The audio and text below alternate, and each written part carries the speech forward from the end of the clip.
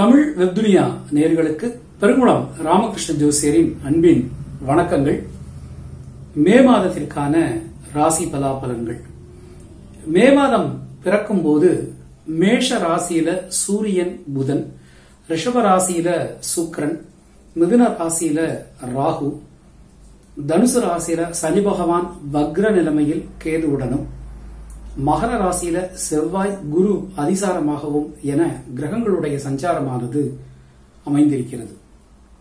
இந்த மாதத்தை பொறுத்தவரை 3ஆம் தேதி அன்று சுக்கிர பகவான் ரிஷப ராசியிலிருந்து மிதுன ராசிக்கும், 4ஆம் தேதி அதிகாலை 1:50 செவ்வாய் பகவான் மகர ராசியிலிருந்து கும்பராசிக்கு, 4ஆம் தேதி காலை 9:03 புத பகவான் மேஷராசிலிருந்து ரிஷபராசிக்கு, 13ஆம் தேதி குரு வக்ரமும் ஆரம்பிக்கிறது.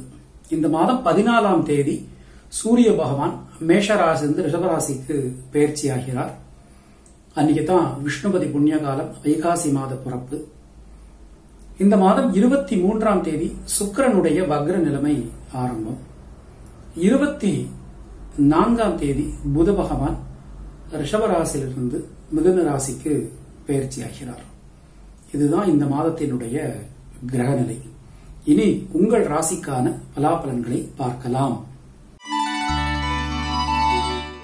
மீன ராசி அன்பர்களே, இந்த மாதத்தினை பொறுத்தவரை உங்களுடைய ராசிநாதன் குரு பகவான் லாபஸ்தானத்தில் வக்ரகதியில் சஞ்சாரம் செய்ய போகிறார்.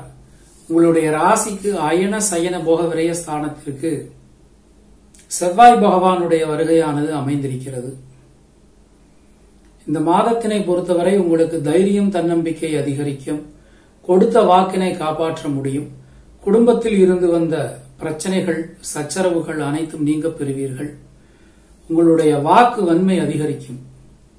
சொல்வாக்கு, செல்வாக்கு ரெண்டுமே உயரும். 4ஆம் இடத்துக்கு சுக்கிரன், ராகு போயிருக்கிறதுனால வீடுமனை சம்பந்தமான விஷயங்களில் இருந்து வந்த ஒரு விதமான தயக்க நிலை, சிக்கல்கள் அனைத்தும் நீங்க பெறுவீர்கள். வழக்குகள்ல சாதகமான போக்கு காணப்படும். உங்களுடைய 6ஆம் இடத்தை செவ்வாய் நேரடி 7ஆம் பார்வையினால பார்க்கிற. உடல் ஆரோக்கியத்தில் அதிகமான கவனம் என்பது அவசியம். சில பேருக்கு மாற்று மருத்துவம் கை கொடுக்கும். அந்த மாதிரி வெளியூர், வெளிநாட்டிலிருந்து வரக்கூடிய தகவல்கள் நல்ல தகவல்களாக வந்து சேரும். உங்களுடைய தொழில் ஸ்தானத்தை சனி, கேது அலங்காரம் செய்ய சுக்கிரன் நேரடி 7ஆம் பார்வையாக பார்க்கிறார். தொழில் உத்தியோகத்தில் இருந்து வந்த சிக்கல்கள் அனைத்தும் நீங்க பெறுவீர்கள். பொருளாதாரத்தில் நல்ல முன்னேற்றம் ஏற்படும். உத்தியோகத்தினருக்கு வரவேண்டிய நிலுவைத் தொகைகள்லாம் வந்து சேரும். பொதுவா பணம் சம்பந்தமான பிரச்சனைகள் இந்த மாதத்துல நல்லபடியா உங்களுக்கு தீரும்னே சொல்லலாம். அந்த அளவுக்கு மாதத்தினுடைய கிரகநிலைகள் அதிக அற்புதமா அமைஞ்சிருக்குது. ஒன்னே ஒண்ணு என்னன்னா, அந்த உடல் ஆரோக்கியத்தில் மட்டும் கொஞ்சம் கவனமா இருந்துக்கிறது நல்லது. லாபம் அதிகரிக்கும். புதிய முயற்சிகள் அனைத்தும் வெற்றி அடையும். இந்த மாதத்துல இந்த ராசியில பிறந்த பெண்களுக்கு மங்கள காரியங்கள் அனைத்தும் நல்லபடியாக நடைபெறும். குழந்தை செல்வம் இல்லாதவர்களுக்கு குழந்தை செல்வம் கிடைக்கும். பூரட்டாதி நட்சத்திரத்தில் பிறந்தவர்களுக்கு பொருளாதாரத்தில் தன்னிறைவை அடைவீர்கள்.